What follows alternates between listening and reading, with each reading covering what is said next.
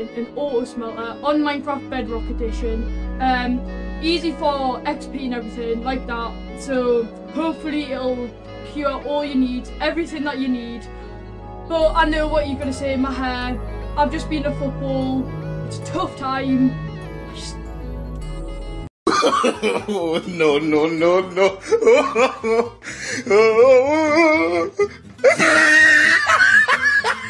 But anyways, let's get into this build. So what you're gonna need for this build is your chest, obviously, furnace, one furnace, any furnace is your choice, and some hoppers. So to get started in this build, you're gonna want to have a chest and place it down.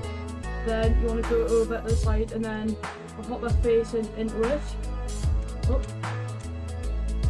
Then after that, you want to put a furnace on top with a hopper up at the top. Then you want the chest on top of that hopper, and if you go down, move, and then crouch, and then no, that's not crouch. And there we go, and then we just need another chest like that, and that's literally the whole building. So right now I'm gonna go AFK for 5 minutes and let's see how much XP I get.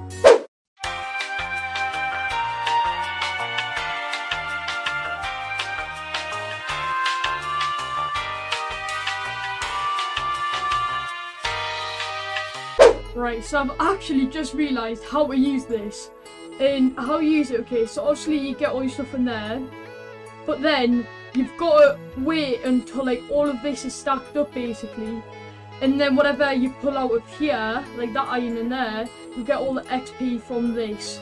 So that's how you use it. Like that'll take like at least 2 hours, I don't know.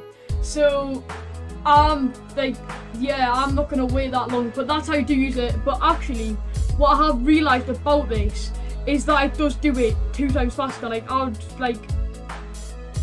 getting it really fast somehow, which is perfect. So like, yeah, I'll definitely recommend this for speed. Like because this is Bedrock speed basically, because Java you can have super smelters and all of that, smelter and everything like that. But anyways, thanks for watching the video. Please like and subscribe, and I will see you guys later.